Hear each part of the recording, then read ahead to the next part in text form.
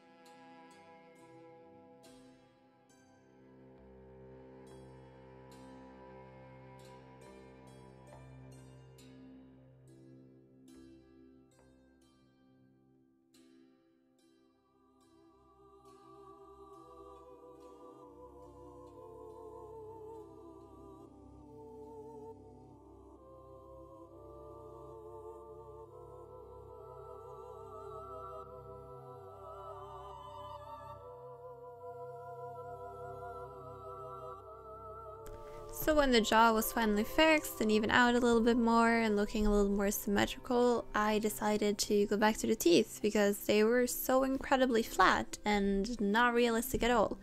And the way that I decided that I would fix the teeth was masking them out or with the bone and coloring them, and then I would start to just get rid of the old details so I would have a fresh start, but I would still have this shape right there. And I decided that I would work a little better on the line in between the teeth to add variety, so it wasn't actually just a straight line, as much as my unsteady hand could make, of course. So I added more detail, smoothed it, added more detail, smoothed it, and you know the process.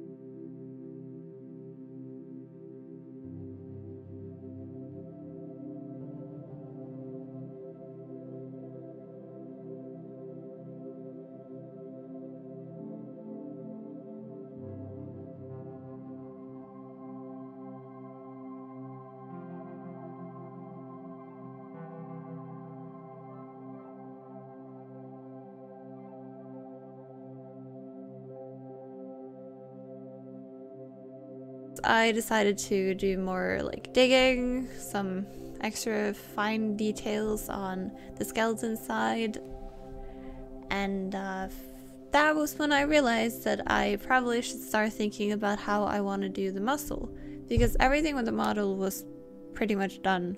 I had finished teeth, the bone was, I was pretty satisfied with how the bones were, but I had no plan, since obviously this is the first time I've ever done this, on how to do the muscle. I had an idea that I would find a brush that could do it for me, because I do love finding custom brushes that just do bigger details for you, so that you don't have to like do every single stroke on your own. And when you look at the Colossal Titan's muscles, you can see that they have these kind of like bumps or lines, if you want to call them that. So I decided to do some research on different brushes, and actually just looking at the clay buildup, I was pretty happy about how the roughness of the brush just added texture to the muscle. But the problem was that it added a lot more clay than I needed, and it wasn't uniform. Then it had these like square kind of dents in them, and it worked, but it also didn't work. So I decided to do some research, and I found this brush online that actually was supposed to do cloth folds. So obviously not meant for muscles, but the great thing about the brush is that compared to the standard brush, which is what it actually kind of looked like, was that it had like this slow-mo that reminded me a lot of stability brush or stability settings for a brush in digital painting. So it just, instead of getting the strokes right away, it kind of came in afterwards. So you had more control over where the brush would go and leave the trail. And I found that that was a lot easier and a lot more effective than using the standard brush. So I decided to make a lot of lines over the muscle and use the pattern after the manga version and the anime version of the model that I'm modeling for, and that worked pretty well. I'm pretty satisfied with the brush because it had the stability setting, and I'm sure you can add that to other brushes too, but I haven't really thought about it before I found that brush. And yeah, that's the one that I have decided that if I ever do the whole body, I will definitely use the same brush again, just for the muscles.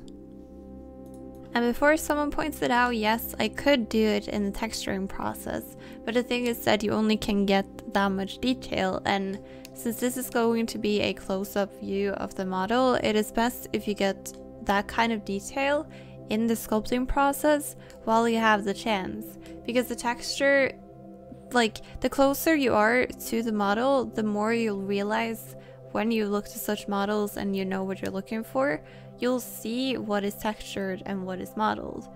And I could also just save that for texturing because I felt too lazy to actually sculpt every single strand of muscle, you could say. But the thing is that we're gonna bake this into an alpha map anyway, so I would have to do this at one point. And what better time is it to do when you have the best chance at it? Like, usually when you need these kind of details and you have to do it in the texturing process, you do that because you have forgotten to do it earlier, or you just don't want to go all the way back from UV mapping to the sculpting process. And as I said before, I was quite satisfied about the results. Like, it pretty much delivered on everything, and I had quite the control over the brush, and I could like feel or like lead the brush wherever I needed it to. I could do it in whatever direction, and it didn't look flat at all, which is the point. And once I was satisfied with the muscle, I went over the model again and decided to use the damn standard brush to fix the edges where the muscle and the bone met, so that you could see a clear separation of the two. Because at that point I had smoothed it a lot, so it didn't actually look like there was a separation. Like, at one point it kind of looked like it was like the only thing that would be the difference would be in the texturing process, where I would see that the color is different, and that would be it. but I also wanted the details of the model to look like I had like spent a lot more time, thought it through, and separated the different groups of the model. Then finally what I did was fix the jaw a little bit because it felt like it was quite far down compared to the picture, and I've noticed this way too late. Like, I can still fix it with the move tool, but when I looked at the picture of Berthold, when like the realistic version of him, not the one that I'm going for, you can see that his jaw is almost like on the same level as his chin. And I didn't think about this because when I used the Zbrush model from the beginning, the one that they offered, I didn't notice this because usually men have this like, they have very sharp jaws, but they don't have it flat like Berthold does. It's just kind of a part of his characteristics as a Titan. And yes, it was a little too late to fix this, but I tried, and I have decided that if I ever go back to it, I will make the jaw a lot longer down, because another characteristic with the Colossal Titan and Berthold is that because Berthold has such a long face, his jaw, or his Titan form, is also pretty long faced.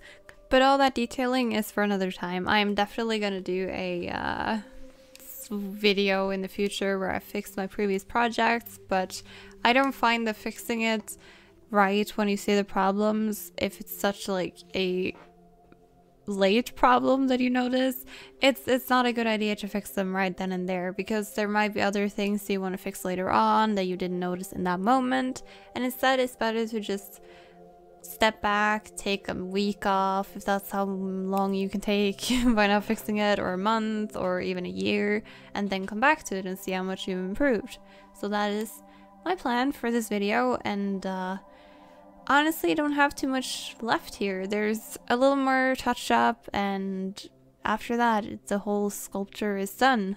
The next part for this video though is converting it to Maya, or exporting it as it's called, sorry. And to do that I will have to fix a few things, and that is where I almost gave up on this whole project because I couldn't figure it out. But luckily I didn't, and I'm pretty satisfied with how it went. So until next time!